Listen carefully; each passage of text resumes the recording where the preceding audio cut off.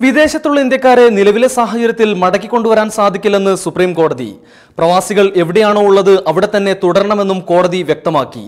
ഇതുമായി ബന്ധപ്പെട്ട ഹർജികൾ 1 മാസത്തിനുള്ളിൽ വീണ്ടും പരിഗണിക്കും. ഈ വാർത്തയുടെ വിശദാംശങ്ങളുമായി മാധ്യമപ്രവർത്തകൻ എം ഉണ്ണികൃഷ്ണൻ ചേരുന്നു നമ്മുടെ കൂടെ. ഉണ്ണികൃഷ്ണൻ, വിശദാംശങ്ങൾ.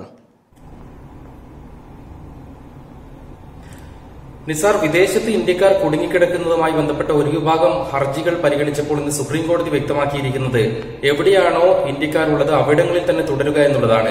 ഇത് പൊതുവെ ഈ ഹർജികളുമായി എല്ലാം ബന്ധപ്പെട്ട ഒരു സമീപനമായാണ് കോടതി നിരീക്ഷണങ്ങൾ നടത്തിയിരിക്കുന്നത്. Chief justice എസ്.എ. ബോബ്ഡെ അധ്യക്ഷനായ ബെഞ്ച്.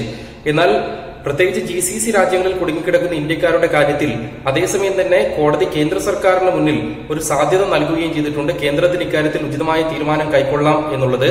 കേന്ദ്രത്തിന് ഈ ഹർജികളിൽ പറഞ്ഞിരിക്കുന്ന നിർദ്ദേശങ്ങൾ അറിയിക്കുക, 4 ആഴ്ചയ്ക്കകം ഹർജി പരിഗണിക്കുമ്പോൾ അതിൽ സ്വീകരിച്ചിരുന്ന നടപടികൾ കേന്ദ്രം അറിയിക്കണമെന്നാണ് സുപ്രീം കോടതി പറഞ്ഞിരിക്കുന്നത്.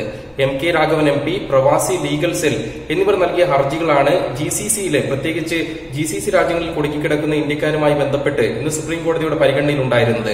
അതിൽ MK രാഘവൻ MPയുടെ ഹർജിയിൽ വളരെ കൃത്യമായി അക്കമിട്ട് ചില നിർദ്ദേശങ്ങൾ നിരത്തുകയും ചെയ്തിട്ടുണ്ട്. അതായത് എംബസി തലത്തിൽ പ്രത്യേക സമിതി രൂപീകരിക്കുക, അടിയന്തരമായി തിരിച്ചുവരേണ്ട ഇന്ത്യക്കാരുടെ പട്ടിക തയ്യാറാക്കുക, അതിൽ തന്നെ വൈദ്യസഹായം ആവശ്യമായുള്ളവർ, സാമ്പത്തിക സഹായം ആവശ്യമുള്ളവർ എന്നിവർക്കൊക്കെ പ്രത്യേക പരിഗണന നൽകുക തുടങ്ങിയ നിർദ്ദേശങ്ങളാണ് ഈ ഹർജിയിൽ ഉണ്ടായിരുന്നത്. അതിപ്പോൾ കേന്ദ്ര സർക്കാരിനെ അറിയിക്കേണ്ടതായി വരും. കേന്ദ്ര സർക്കാരിന് വേണമെങ്കിൽ അക്കാര്യത്തിൽ ഇനിയും അനുകൂലമായ നിലപാടെടുക്കാനുള്ള സാധ്യത ഉണ്ട് താനും. കേന്ദ്രം അതിൽ ഒരു നിലപാട് സ്വീകരിക്കുമോ എന്നതാണ് അറിയേണ്ടതായുള്ളത്. പ്രത്യേകിച്ച് കഴിഞ്ഞ ദിവസങ്ങളിൽ നമ്മൾ കണ്ടതാണ്, വിദേശകാര്യ സഹമന്ത്രി അടക്കം പറഞ്ഞിരുന്നത് ഇക്കാര്യത്തിൽ കോടതിയിൽ പരിഗണനയിലുള്ള വിഷയത്തിലെ തീരുമാനങ്ങൾ പരിഗണിക്കും, ഒപ്പം ഈ ചർച്ചകൾ തുടരുകയാണെന്നാണ് അറിയിച്ചിട്ടുള്ളത്. കേന്ദ്രത്തിന്റെ ഭാഗത്ത് നിന്ന് ഇതുവരെയും അനുകൂലമായ ഒരു തീരുമാനം ഉണ്ടായിട്ടില്ല എന്നത് ശരി തന്നെയാണ്. അതിന്റെ ഭാഗമായാണ് UAEയുടെ ഭാഗത്തു നിന്നൊക്കെ വലിയ സമ്മർദ്ദം ശക്തമാകുന്ന സാഹചര്യവും നമ്മൾ കാണുന്നത്. കേന്ദ്രം ഈ നിർദ്ദേശങ്ങൾ പരിഗണിച്ചുകൊണ്ട് ഇനിയെങ്കിലും ഇക്കാര്യത്തിൽ ഒരു തുറന്ന സമീപനം സ്വീകരിച്ച് അടിയന്തരമായി ആവശ്യമുള്ള പ്രവാസികളെ നാട്ടിലെത്തിക്കാനുള്ള പരിഗണന നൽകിക്കൊണ്ട് നടപടികൾ കൈക്കൊള്ളുമോ എന്നാണ് അറിയേണ്ടത്.